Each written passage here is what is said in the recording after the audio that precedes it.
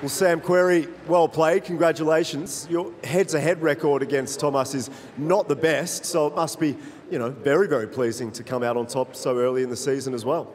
Yeah, it's not a real tournament, but in my head, I'm going to count this as a head-to-head. So it's a great preparation to come here. Last time I was here, I think it was 2007 when there was a tour event, so it's nice to be back, and this is a great event so far, and everyone's really having a good time.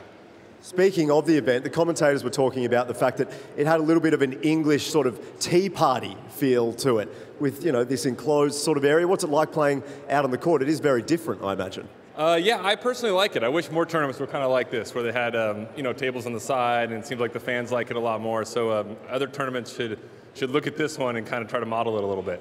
And I was going to ask the Bryan brothers before about AFL football, because I don't know if you know, but we're in Adelaide, which is the heartland, really, of two very big AFL clubs.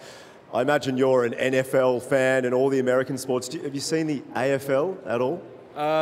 Little bits and pieces on TV, but not much. But yeah, I'm a huge NFL fan, so and a big sports fan in general. So I'm sure I could get into that if I sat and watched a few games. What have you thought about it so far? The small parts that you have seen. The guys are good athletes. I feel like they could transition over to NFL if they wanted to. Yeah. Maybe. Well, if you do go for a team, I reckon the Adelaide Crows, just quietly, the majority here. So you're an Adelaide fan? Let's go with that. For sure. If there's a game tomorrow before I play, I'll go over and watch. Well, there's not, but maybe next time. Congratulations, ladies and gentlemen, Sam Querrey.